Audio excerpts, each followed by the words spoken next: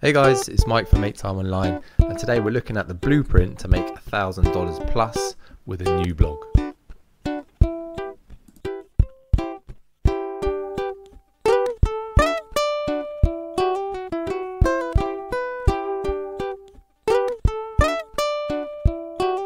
So this is part 2 of the new blog's income report study, and the whole focus of today is to find out exactly what we have learned from the blog income reports that can then help you to go from $0 to $1,000 plus in a month using blogging. So the first episode, if you go back one episode, you can find out all about how each niche makes money at the start when they're first starting blogging and what methods they use to actually monetize it. And it is quite different between each niche, so it's important to be aware of those things. Today we're going to focus on how to make $1,000 from zero with a new blog, and it's looking at those past income reports from loads and loads of different bloggers. There was 57 reports used in the study, hundreds of reports actually looked at to create the study in the first place. But today is going to be kind of 4 stages of how you go from zero to then making $1,000 plus. So first of all, let's start with the obvious. If you want to make money with your website, you have to get traffic. There's no alternative. You can't even start to think about monetizing anything unless your website gets traffic. And this is quite often where a lot of people fail at the start in the early stages and kind of end up giving up because they just don't see the traffic come.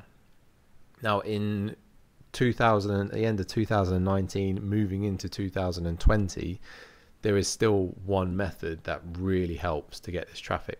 And that method is, with no surprise, Pinterest. However, what many people will not tell you when they're talking about using Pinterest is there are definitely some niches which stand out compared to others. For example, the top 4 that stand out on Pinterest and really do very, very well are recipes or food, home decor, fashion, and DIY, so crafts, how to do it yourself crafts and things like that. There are definitely other topics, other niches. In fact, most things are there on Pinterest. They do exist. There are some other niches which are sort of closely followed, such as health and fitness, kids and parenting, budgeting, travel. Those things do pop up on Pinterest over and over again. So if you are struggling to get enough traffic to your website to monetize or make any decent money with ads and things, then there are 2 very quick ways that you can check out on a video on the show notes, which is maketimeonline.com/study. And there is a video if you go down to how to do this. But the 2 ways are really just using Pinterest and Ubersuggest, which are both completely free to use. All this does is show you a way that you can just test to see what is actually being searched for, what people actually share, what people actually want to see. So rather than just guessing. So 5 out of 7 of the niches make a lot of money and make a high proportion of their money from ads alone. So the 2 that don't as much are marketing and personal finance. However, I'm going to just use an example in a personal finance niche. So let's imagine your website that you want to create is all about saving money and budgeting or how to get out of debt, all about saving money. You can still use Pinterest and Ubersuggest to help you in this situation. So if you went onto the Pinterest platform and you typed in ways to save money or some sort of equivalent, budgeting ideas, something like that, that will show you all of the best performing pins on the page. And then it's just up to you to kind of click onto the pin and you'll be able to see somewhere on there, inside there, how many times that pin's been shared. Ideally, depending on what niche and things you are in, you're really looking for anything over 1,000 shares. If you can see that a pin has got over 1,000 shares, that is telling you people are sharing it. People want to see whatever that is. So that is a great idea, whatever the title is for that. So let's say it's 15 ways to save money every month. If that has been a pin that has been shared a lot, that is a great idea for something, that a piece of content you can create to get more traffic to your website. Similarly, if you go to Google and type in the same sort of thing, so ways to save money, you will find the first few pages or the first few results on the first page of websites that do very well from that keyword.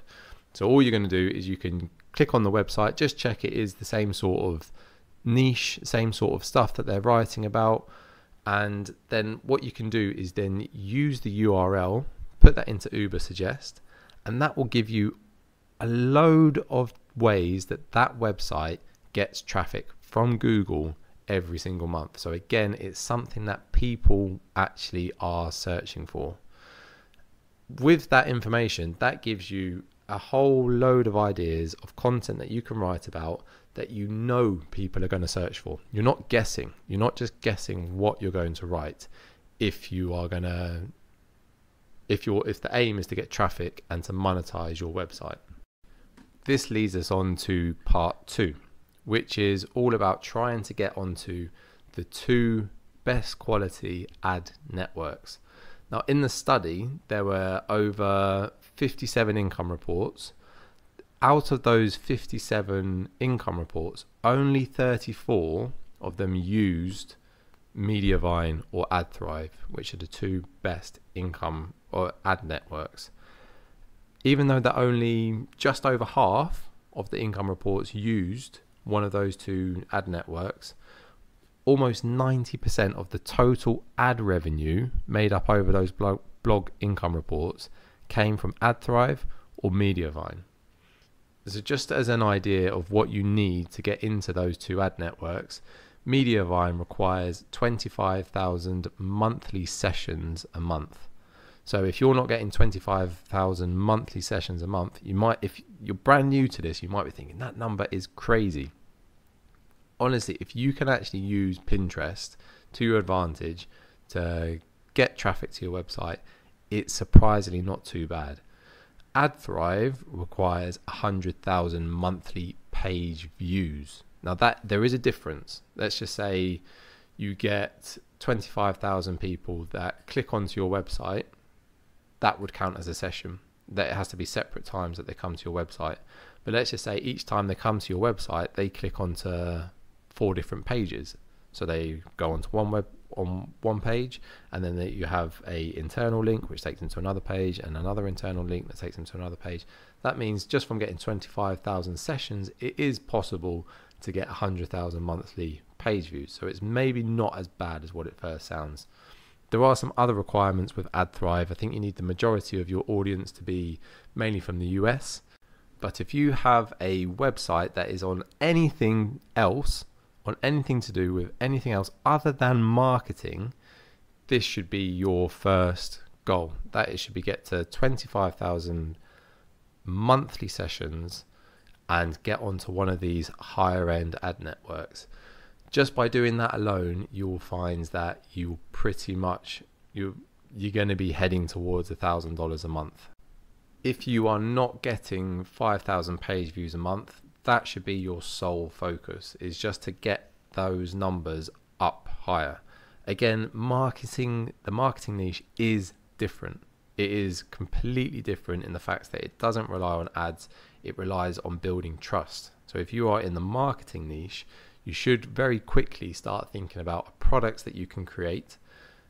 Typically, the people that do the best in marketing niches will have a proven track record.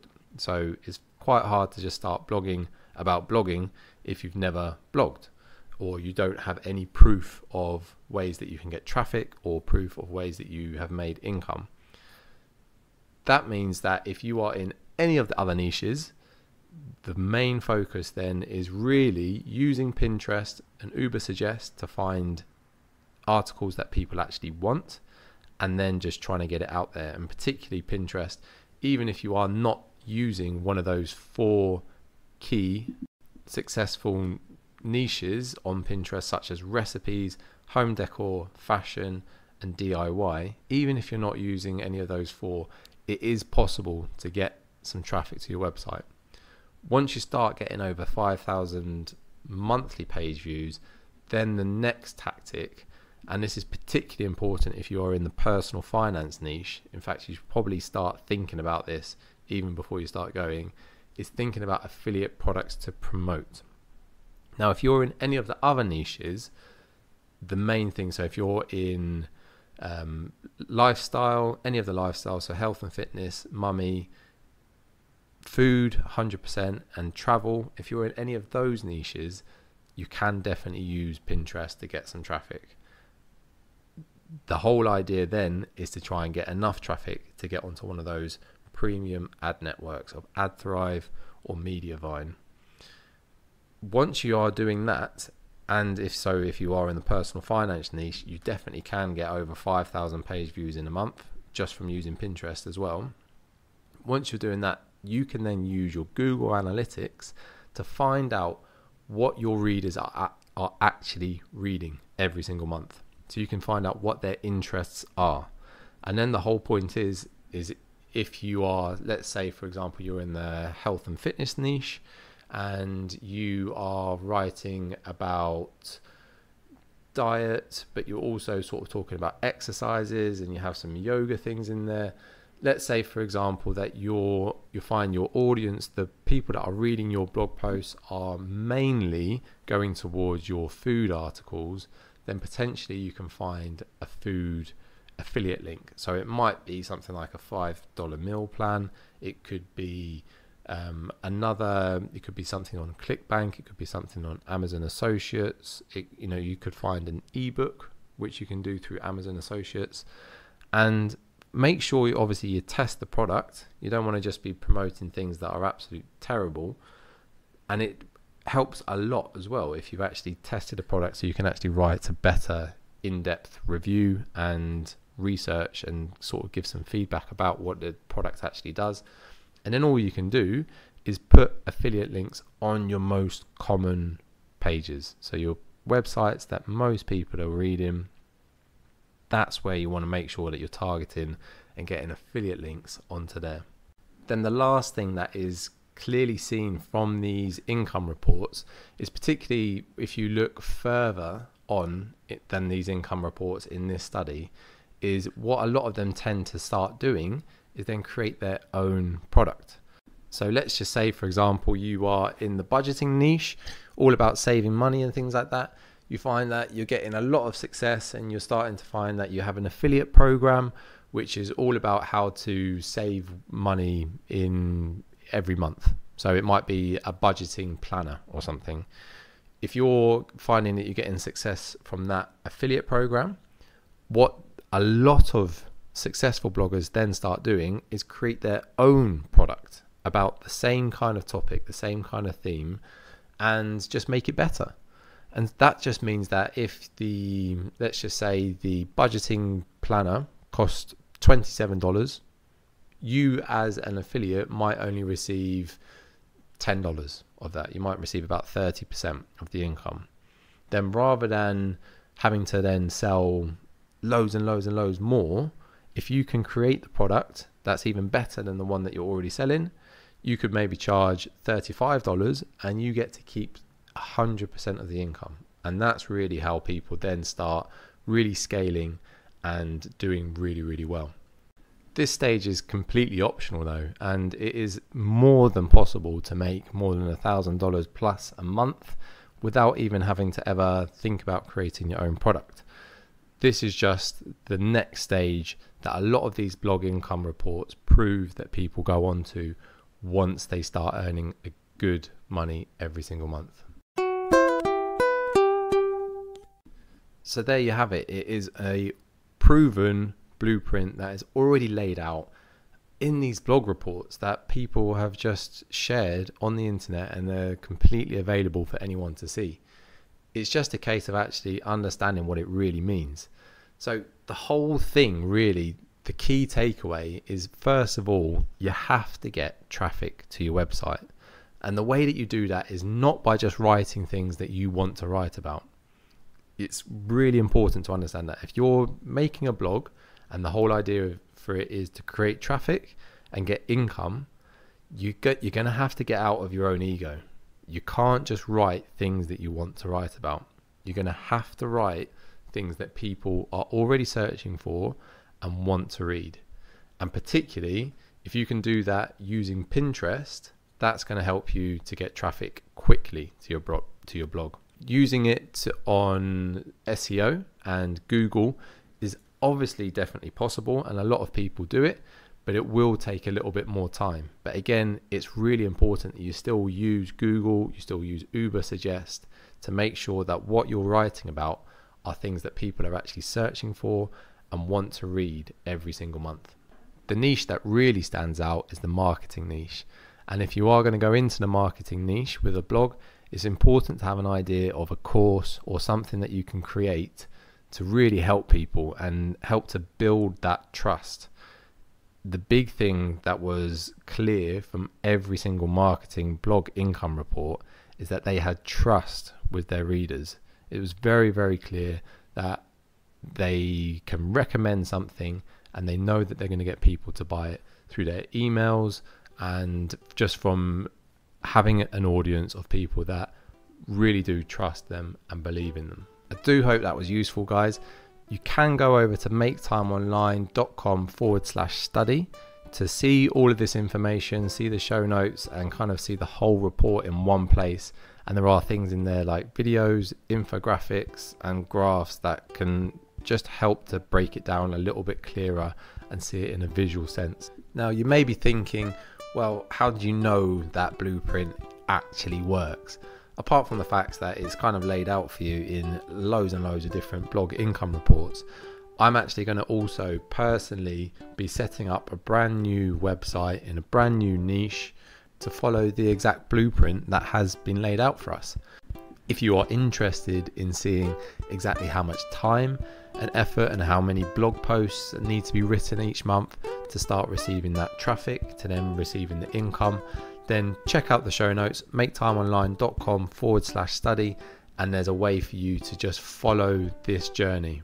I'll be sending you monthly updates with the exact things that has gone on for that website within the last month and the progress it's making. Thanks for listening in to this episode of Make Time Online. Be sure to subscribe to our podcast so you don't miss any future episodes, and please take a moment to write a review for our podcast in the App Store. Keep changing for the better, guys. Take care.